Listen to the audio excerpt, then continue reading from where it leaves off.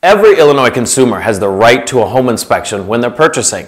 So what are your options if the home inspection goes great or completely terrible? Well, this video is going to give you a little bit more information.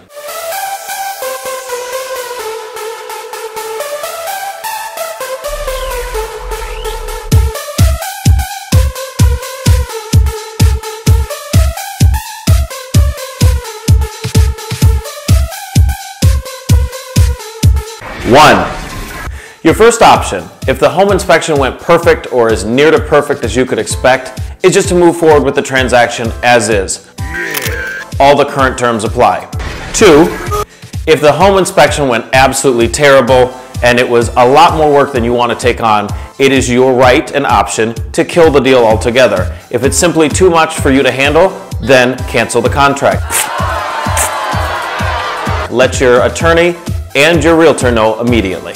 And three, the third option is actually what happens to most people. The inspection came back, it wasn't perfect, but it wasn't so awful you want to back out of the deal. And this is where you basically enter into renegotiations with the seller. You're going to be looking for either the seller to fix the property or certain conditions of the property, or you may be looking for a credit to later on repair the property yourself.